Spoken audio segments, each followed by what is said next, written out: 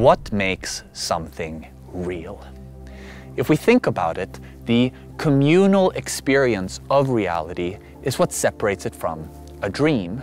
Because we experience it together, because we see it together, we can trust that it's really there.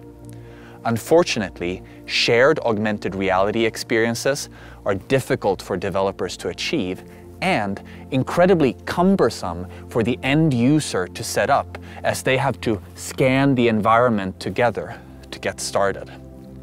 I want to show you today, live, in a single take, so you know it's real, how you can use the ConjureKit, the social augmented reality SDK by Auki Labs, to create some truly effortlessly shareable AR experiences.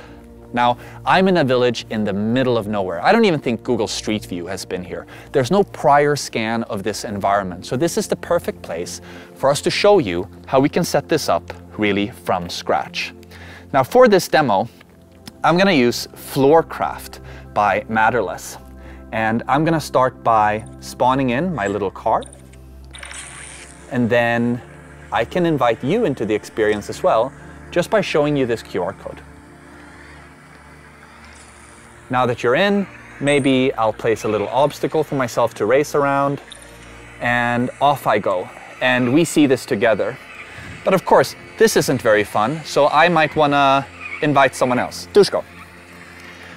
And now again, all I do is I show my QR code to Dushko, who hops right on in, and now we can race together. Spawn in.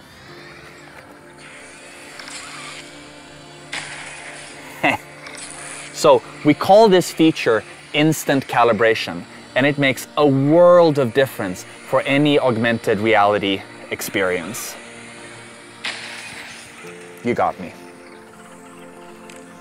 We wanted to show you this live so that you know that the ConjureKit allows you to manifest your imagination in the reality we all inhabit, so you can create some truly memorable moments in social augmented reality.